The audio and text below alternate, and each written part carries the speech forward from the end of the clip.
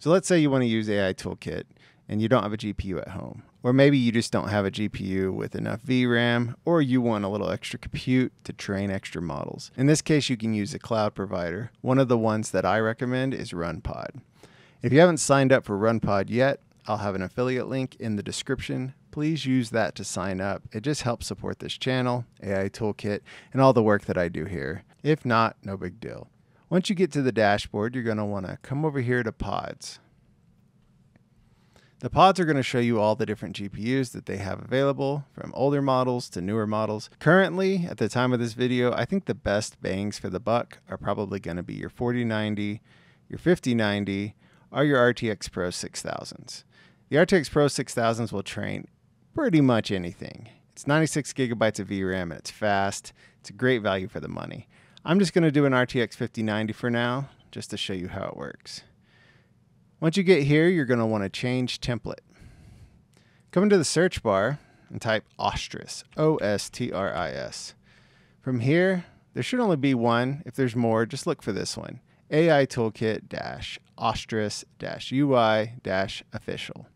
This is the one that I officially maintain and will be the most up to date, if there are any more.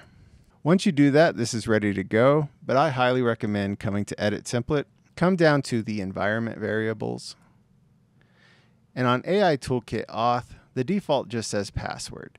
You can enter your password here, or you can use one of your secrets that you set up with Runpod. I like to use my secret. When you first visit the UI, it's going to ask you for your password. This is that password that it's asking for. This just protects it, so if anyone's sniffing ports on the internet, they don't come across your pod and have free reign to just do whatever they want with your trainings. So I highly recommend you set this. Then you click Set Overrides, come down, Deploy on Demand. This doesn't take too long, but you just want to wait for it to finish up. Once you see the green light, that means our pod's ready to go. You can click on it, and then over here you see HTTP service. This will take you to the AI Toolkit web UI. From here, you have your password. You can see here how to set it. This is what we went over earlier. The default is password. So if you don't set your password, everyone will know your password.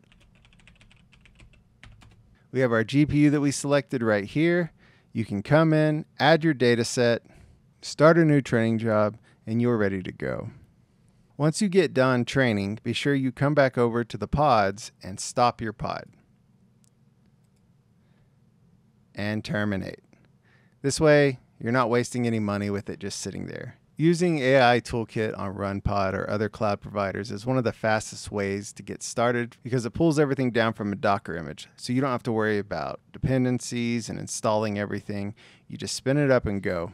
And again, if you haven't signed up with Runpod before, please use the affiliate link in the description. That's it. I'm Ostris, and I'll see you guys next time.